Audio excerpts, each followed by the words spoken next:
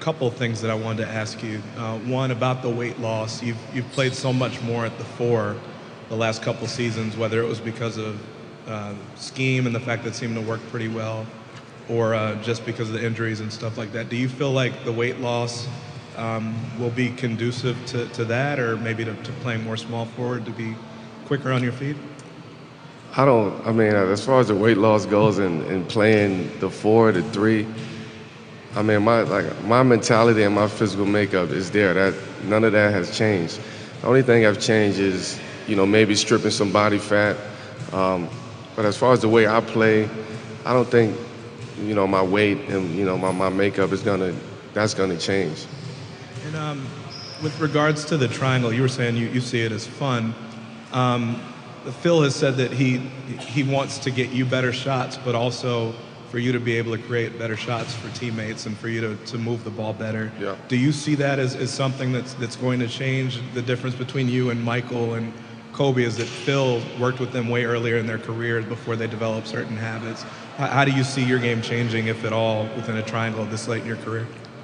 I think this new situation, the new system, I think it's going to enhance my game. Is going to enhance my teammates' game, and as a whole, we're going to be successful.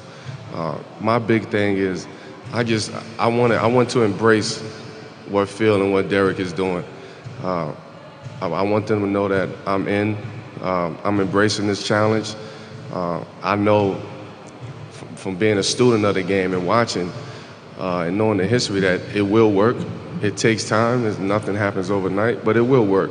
And as long as I'm patient with that, then everything else is irrelevant. Carmelo, John Schumann, NBA.com. Defensively last year, you guys weren't very cohesive, so there's obviously room to improve in that regard, but you lost Tyson, who was sort of the anchor defensive player of the year a couple of years ago. How good can you be defensively with this team and the personnel that it has? Well, we want to be good, man. I mean, we Derek Fisher is preaching that. We all preaching that. I mean, that's the first thing that he's preaching. I know everybody is talking about the new system and the triangle and Phil Jackson, but the challenge for us is how good we want to be on the defensive end. Last season being 24 out of 30 from a defensive standpoint, a defensive ranking. I mean, that's just not acceptable.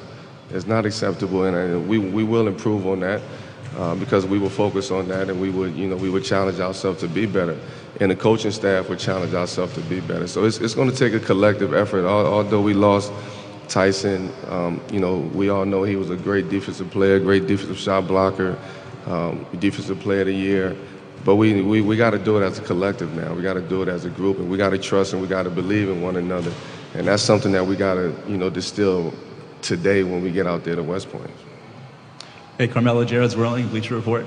How are you? Good to see you back.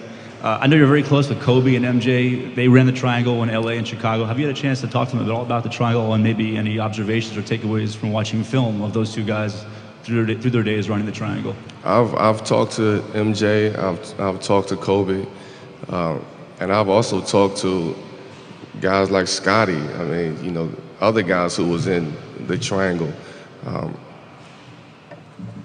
And the information that I've got back from them guys, like I'm just taking that and distilling that into a bottle and applying that to my everyday life, my everyday game. And that's why I saw some of you guys this offseason and told you that I'm excited about being in the triangle. I'm excited about coming back to the Knicks. I'm excited about the opportunity that we have as a team, being with this new system, being with this new culture. So, I mean, overall, I'm excited, man. I feel happy again. I feel at ease. I feel, like I said, I have a lot of clarity, and I'm in a good place, and I can't wait to get it going.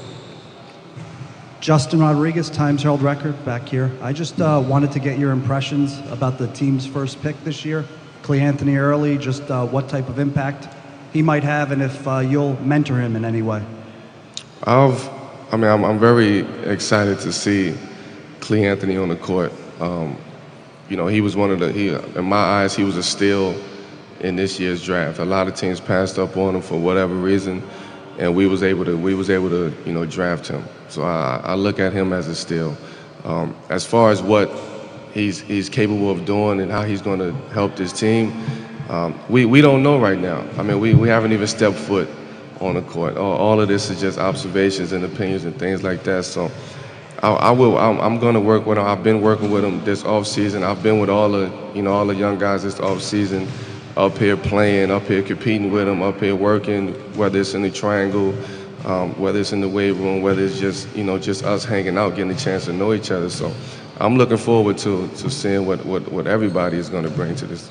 Fisher and Steve and Phil on Friday, and they all seem pretty confident that this team could make the playoffs this year, coming off a 37-win season. Do you feel the same way? And if so, what gives you that confidence? I agree with them. I agree with Phil and Fish. I think for me is more, I'm coming from more of a confidence standpoint and knowing that what the pain and what I endured last year and what we felt as a team, we don't want to go back down that lane no more. We don't want to feel that pain again. I see it, and I saw this offseason the amount of time that my teammates put in the gym to work on what they need to work on. They got with the coaches. They was all together. And I think everybody's just ready to just take that next step and, make that change. And, it's a new level of focus now. And I saw that this offseason. I saw that in the past couple of weeks coming here, working with the guys and training out here with the guys. You could just see the mindset is a lot different than everything else. Now, we still have to put that onto the basketball court. We still have to go have a great training camp. We still have to get better. But at the end of the day, if we do all the right things, I believe that we would be there at the end.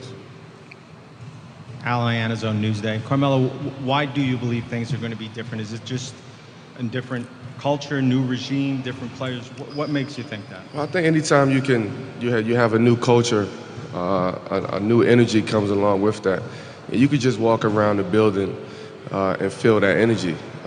In the off season, I felt that energy. With myself, with my teammates, you could just see everybody is, rejuvenated again. Everybody wants to win. Everybody wants to do what's right to make this team and help this team be successful. So at the end of the day, I believe that we would be there at the end. We got a long way to go. We got a lot of work to do. But if we all in this together, I believe we will be there. Steve Popper, Bergen Record. Mel, I know you guys have been working out as a group, but have you had much interaction with Derek and Phil and kind of learning what the role will be in this triangle and have you kind of gotten a glimpse of what the system will be? I got a good glimpse of what the system will be, and it's fun. I mean, from what I've been able to, see and sit back and learn and watch, from Coach Fish and the other guys on the coaching staff. I've been here 3 weeks early in the gym working with the guys and talking to the guys, asking questions. And not just going out there thinking that I know it all, and being receptive to, the information that I wanted to receive and the questions, the answers that I was looking for. And it's been great for me. I know it's not going to happen overnight, but for me, my main thing is just to embrace it, just to embrace the situation, just to embrace the new situation, the new regime, the new system. And then along the way, we're going to have some fun. It's going to be some bumps and bruises, but at the end of the day, we're going to have some fun with doing it. Hey, Carmelo, Brian Mahoney, Associated Press. Beyond the mentality of the team, now looking at the personnel, you traded 2 starters with Tyson and Raymond. How do you look at this team, the players that are here, versus last year?